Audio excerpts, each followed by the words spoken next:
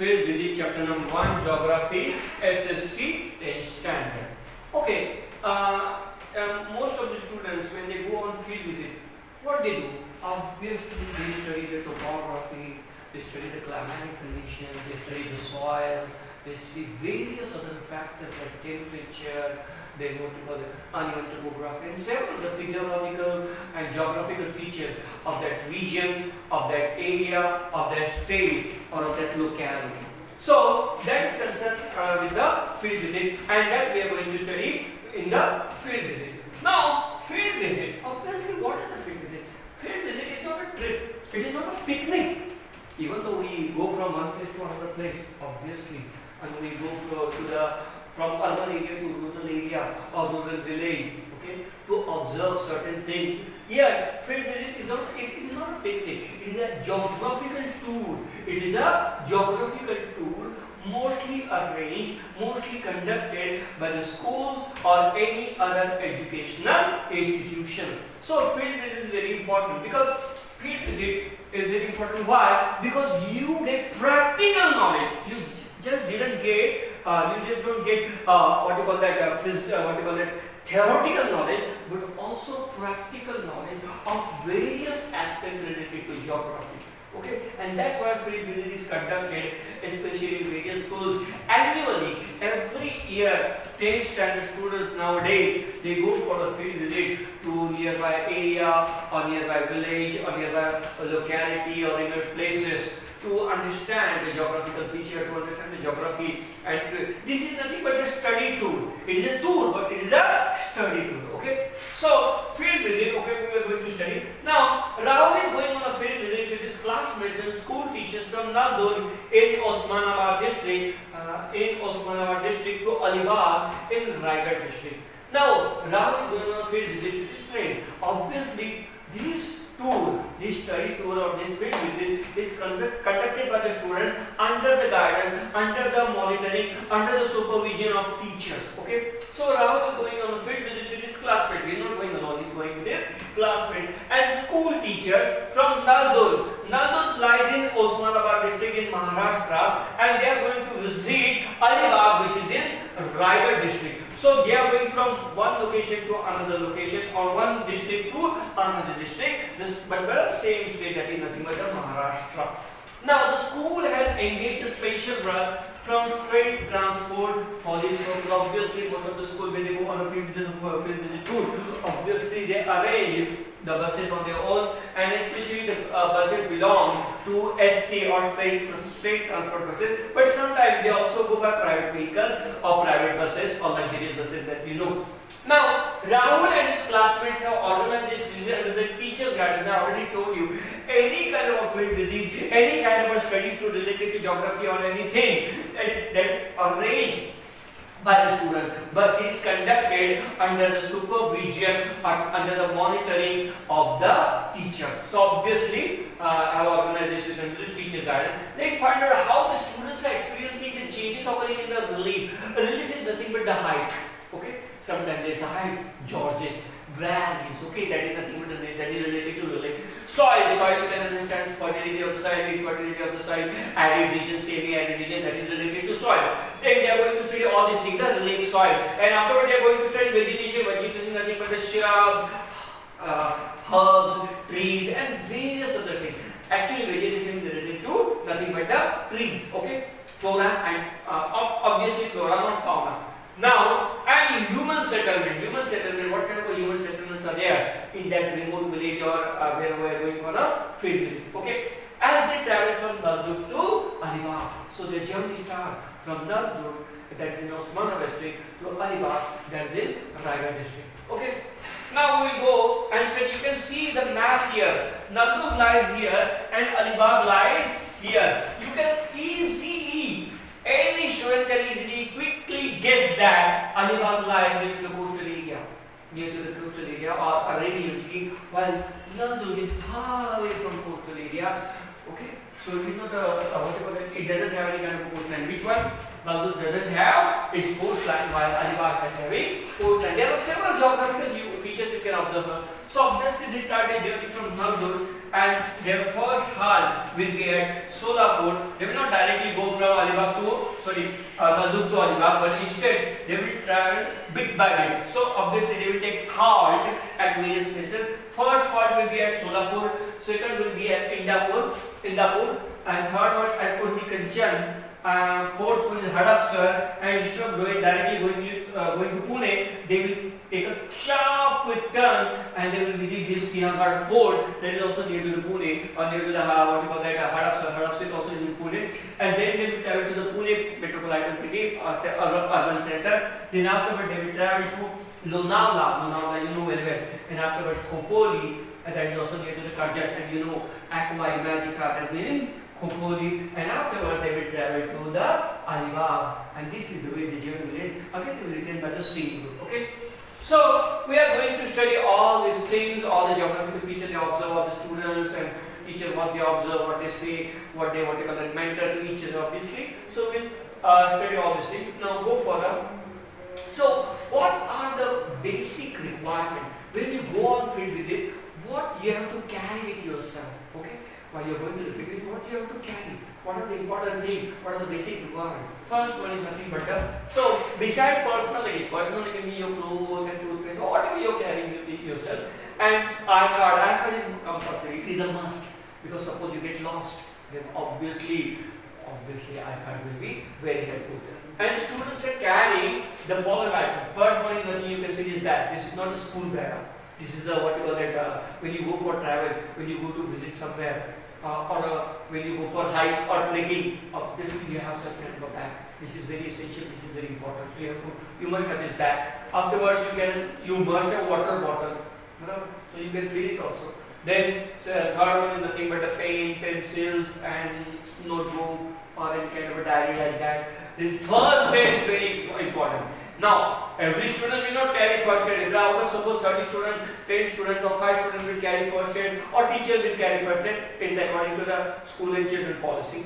Now, map. Without map you cannot do anything. But now most of the students don't carry map. Now they are using Google or Google Map and several other various other software and applications in their mobile. Or you can carry physical map like this.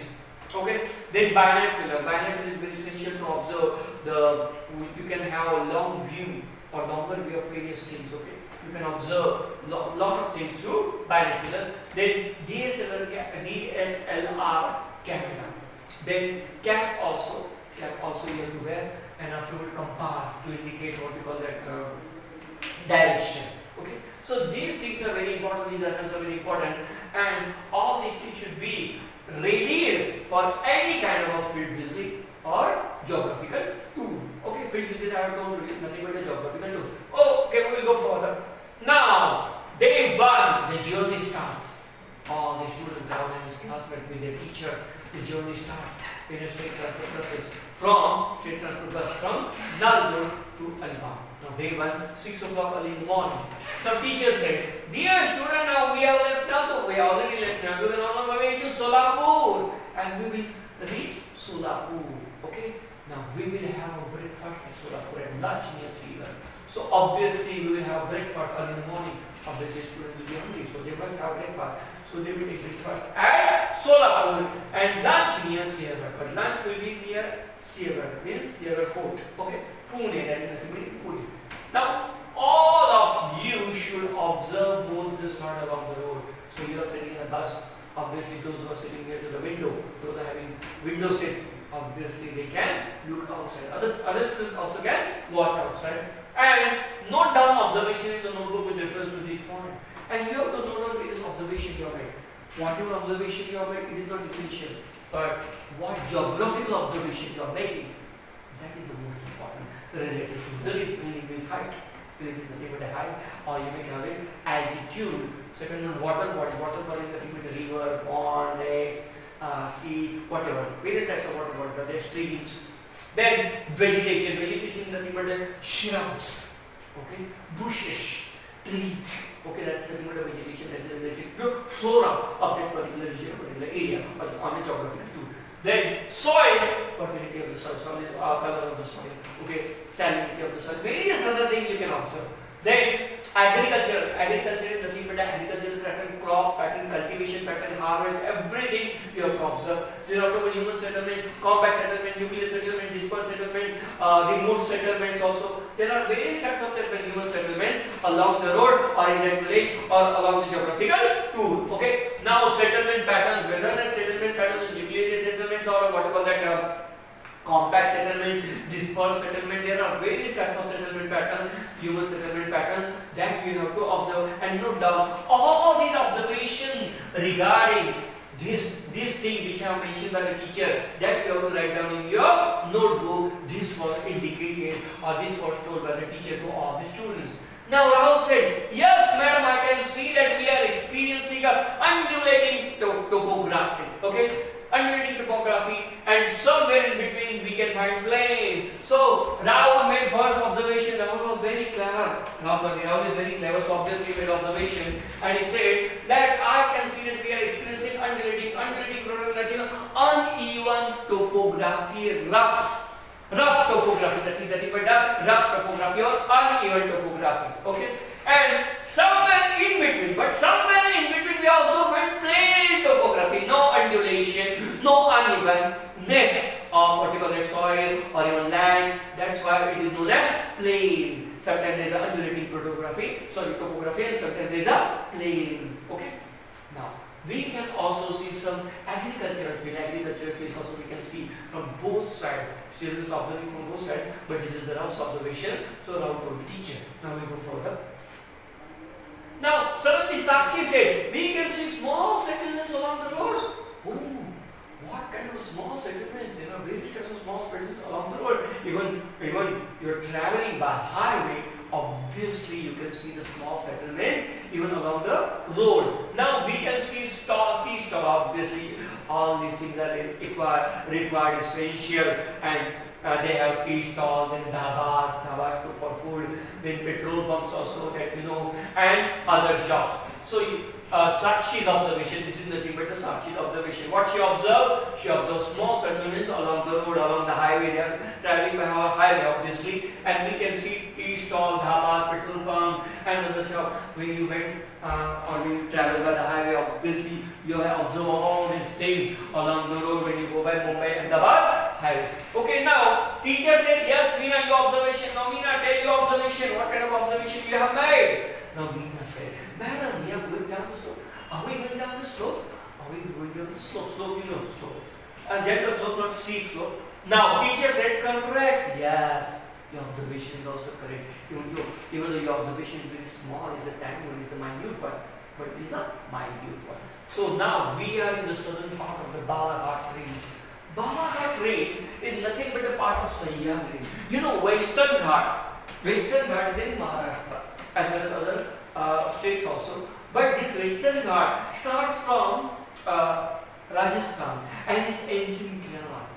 And it is near to the parallel, not near but parallel to the coastal area. Western coastal area, you may call it Arabian Sea. So Balaghat range is nothing but an offshoot. Offshoot. What is the offshoot?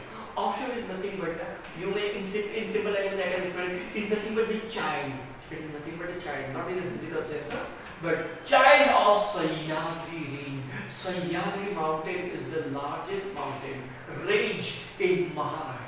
It is the largest mountain range in Maharashtra, and Sahyadri mountain range are these mountain ranges are nothing but a part of Western Ghat ranges, and this Balaghat range is nothing but a part of the Sahyadri ranges, and that's why I have told you that this Balaghat range is nothing but a child of the Sahyadri range. Okay, so they are observed in the southern part of the Balaghat range. Now we are in the southern part of Balaghat range. Range is nothing but a mountainous area, Anduganchira mountain. Range is nothing but the Anduganchira mountains. Okay. Now they are eastern, so they are the eastern offshoots of the Sahyadri. I already told you that this Balaghat range is nothing but the eastern offshoot. They are nothing but a chart of the Sahyadri range.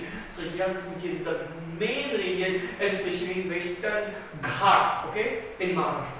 Now keep looking at the map given to you. So okay, teacher said now look into the map and make observation and the topography outside, and you can see the topography outside. Now you can easily see the changes occurring in the landscape. Landscape is constantly changing. You cannot landscape, there will be even topography, uneven topography, rough topography, or various types of topography you can observe while you're traveling by the bus or while you're going on a geographical tour. Now, tell me about the settlement patterns and housing type. What kind of a settlement pattern and housing type? Settlement is related to human beings, and even the housing type is also related to what kind of settlement types and housing that we can observe. So we will go further now. Suraj, okay?